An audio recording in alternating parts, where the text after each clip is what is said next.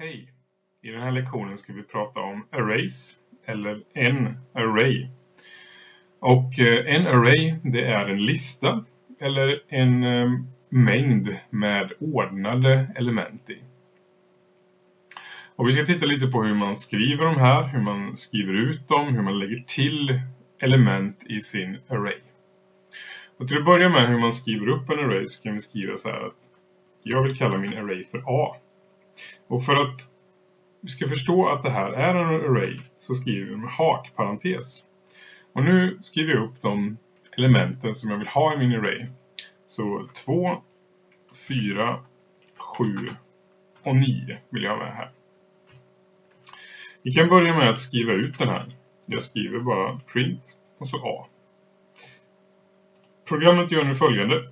Som ni ser här uppe så skriver den ut 2, 4, 7 och 9. Precis som den arrayen var där.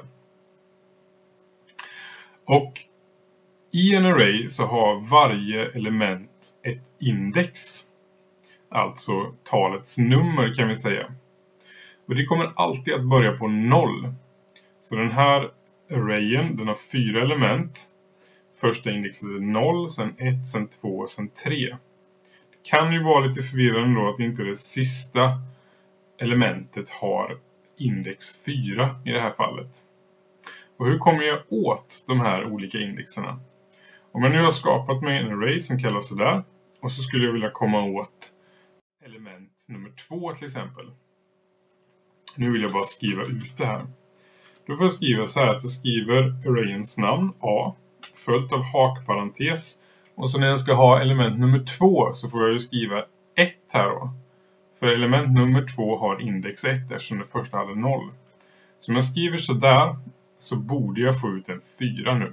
Om jag kör programmet så ser jag att först så skriver det ut hela arrayen och sen det element som har index nummer 1, det vill säga tal nummer 2. Det här kan vara lite förvirrande ibland. Ett vanligt misstag till exempel är att man då skriver att vi vill komma åt element med indexet 4 till exempel. För jag tänker att min lista eller min array har ju 4 element. Vad händer om jag gör det där då? Då ser vi att programmet kraschar och det står att det är ett indexfel här. Att det finns inget sådant index i den här arrayen.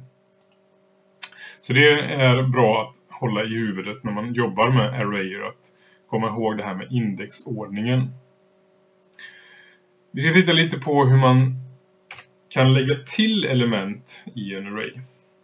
Och då börjar man med att skriva arrayens namn, i det här fallet A. Och sen så det första kommandot som kommer upp här, append. Och det vi vill lägga till skriver vi i parentesen där. Så nu vill jag lägga till 10 säger vi.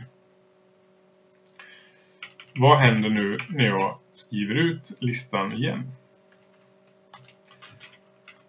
Om jag skriver ut listan igen så skriver den ut listan där den har lagt till 10 som det sista elementet.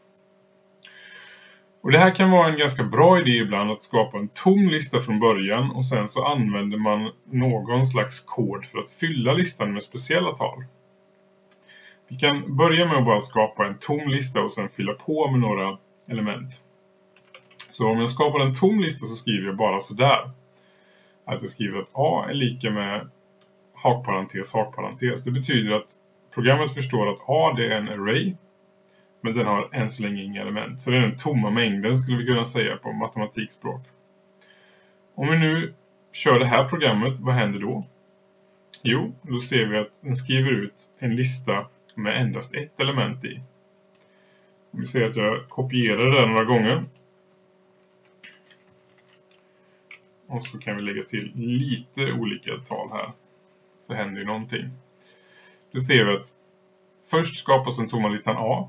Sen så lägger vi till 10, 10, 1 och 2. Och då när vi sen skriver ut den så får vi 10, 10, 1 och 2. Ibland kan man vilja ha någon slags mönster eller man kanske vill ha en talföljd här i sin array. Det vill säga att vi vill ha elementen från en ordnad talföljd. Och då kan vi använda oss av loopar tillsammans med arrayen. Så nu skulle jag vilja lägga till 10 element i min array. Och jag vill att det ska vara kvadrattalen från kvadraten av 0, 1, 2 och så vidare.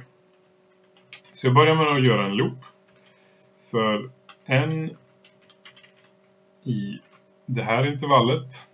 Vi ska ta det från 0 till 10. Och så indrag för att upprepa koden. Då vill vi ta våran array A. Och så skriver vi append. Och så vill jag ju ha kvadrattalen av n. Eftersom jag inte har importerat någon matte så får jag helt enkelt skriva kvadraten av n som n gånger n. Och så kör vi det här. Vad händer då? Jo, tomma listan skapas. För varje n nu så lägger vi till n gånger n i våran lista. Och första gången blir det 0 gånger 0. Så blir det 1 gånger 1 och så vidare.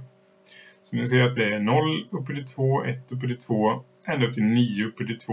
Och där har vi pratat om tidigare att vi går ju inte upp till och med 10 utan vi stannar innan 10. Så här har vi skapat oss en lista med kvadrattalen från 0 till 9. Om vi nu skulle vilja komma åt ett speciellt av de här talen så skriver vi då A och så vilket det nu är. Vi tar nummer 4 till exempel, vi vill komma åt. Förlåt mig, inte nummer 4 utan det är med index 4. Vi ska se vad skillnaden blir här. Vad händer nu?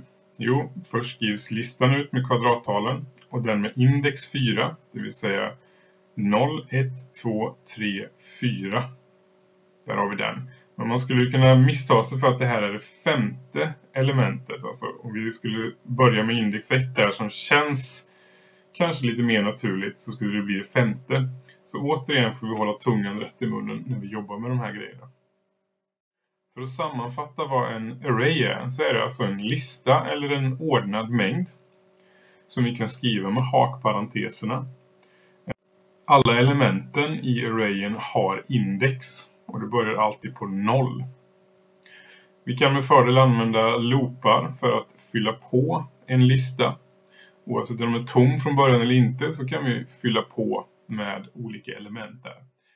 Och det finns flera andra kommandon än append som gäller för arrays.